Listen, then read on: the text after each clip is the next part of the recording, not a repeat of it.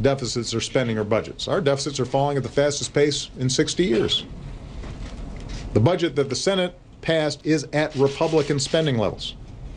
It's their budget that Democrats were willing to put votes on just to make sure the government was open while negotiations took place for a longer-term budget. And what's happened, the way we got to this point was one thing and one thing only, and that was Republican obsession with dismantling the Affordable Care Act and denying health care to millions of people. That law, ironically, is moving forward. So most Americans, Democrats and Republicans, agree that health care should not have anything to do with keeping our government open or paying our bills on time, which is why I will sit down and work with anyone of any party, not only to talk about the budget, I'll talk about ways to improve the health care system. I'll talk about ways that we can shrink our long-term deficits.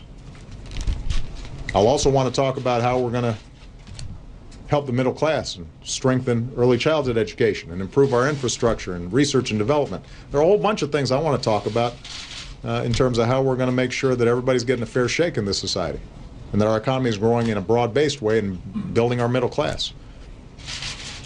And by the way, if anybody doubts my sincerity about that, I've put forward proposals in my budget to reform entitlement programs for the long haul and reform our tax code in a way that would close loopholes for the wealthiest and lower rates for corporations and help us invest in new jobs and reduce our deficits. And some of these were originally Republican proposals, because I don't believe any party has a monopoly on good ideas.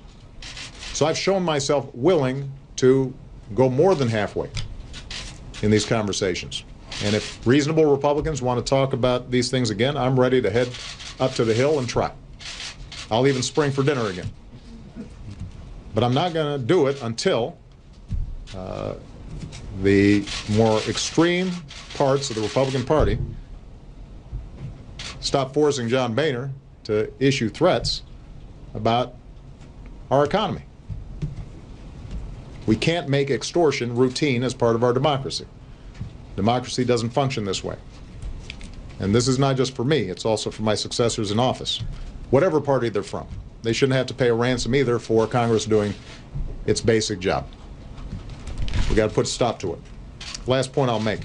Already this week, I had to miss critical meetings in Asia to promote American jobs and businesses. And although, as long as we get this fixed, that's not long-term damage, whenever we do these things, it hurts our credibility around the world. It makes it look like we don't have our act together. And that's not something we should welcome. The greatest nation on earth shouldn't have to get permission from a few irresponsible members of Congress every couple of months just to keep our government open or to prevent an economic catastrophe. So let's pass a budget. Let's end this government shutdown. Let's pay our bills. Let's avert an economic shutdown. Let's drop the gimmicks, put aside what's good for any particular party, and let's focus on what's good for the American people, because they know we've got a lot of work to do. All right? So with that, let me take a couple of questions, and I will start with Julie Pace of AP. Thank you, Mr. President. Obviously, if Congress does pass a clean CR and a clean debt ceiling bill, those may just be short-term measures. If that happens, does your offer to negotiate with them on issues like health care and spending and deficit reduction still stand in the intervening weeks if they pass measures that are just perhaps 6 weeks or 2 months long? Absolutely. I mean, what I've said is that I will talk about anything. What'll happen is we won't agree on everything. I mean, the truth is that the parties are pretty divided on a whole bunch of big issues right now. Everybody understands that. And by the way, voters are divided on a lot of those issues too. And I recognize that there are some House members, Republican House members, where I got clobbered in the last election. And